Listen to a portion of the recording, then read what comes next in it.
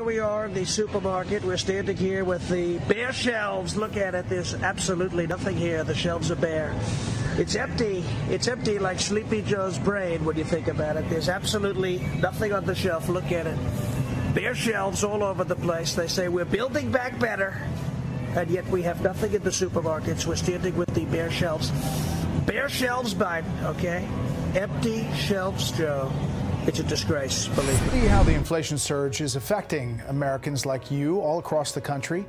Senior national correspondent Rich Edson is here in the Washington area at a grocery store tonight. Good evening, Rich.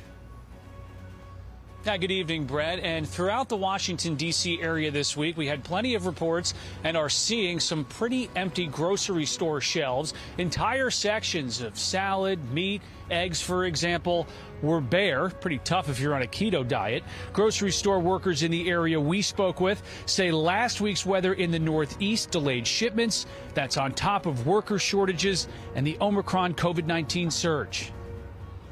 Honestly, it looks like March of 2020 when everybody was stockpiling and the shelves were bare. It's like a Soviet store during 1981. It's horrible. Everything, meat, egg, dairy, certain breads were out, most vegetables. It was all fresh items. And many of the D.C. area's stores that were empty Monday and Tuesday are largely stocked this evening, though shoppers are reporting shortages at stores across the country. FMI is a trade group representing grocery stores and food suppliers. They told us the food supply is healthy, though, quote, a combination of several factors, from labor and transportation shortages to recent extreme weather events, continues to impact the movement of food through the supply chain. These issues can be difficult for grocery stores to predict, as they're often regional. We have the loudest ambulances in the nation. I kid you not on that front. But also back to this story, Brett, there are other trade associations saying that they've got other issues that they have to confront. We heard reports from companies talking about they've had more positive tests in the past 2 weeks than they had in all of 2020.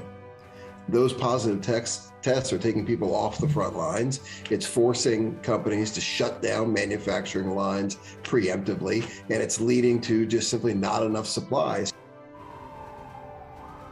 Now, the Consumer Brands Association says grocery stores typically have a 5 to 10% of their items out of stock at any given time. Right now, that unavailability number, according to that group, is around 15%, especially when it comes to food. Brett? There's a surplus of sirens. Rich Edson here in D.C. Always. Rich, thank you.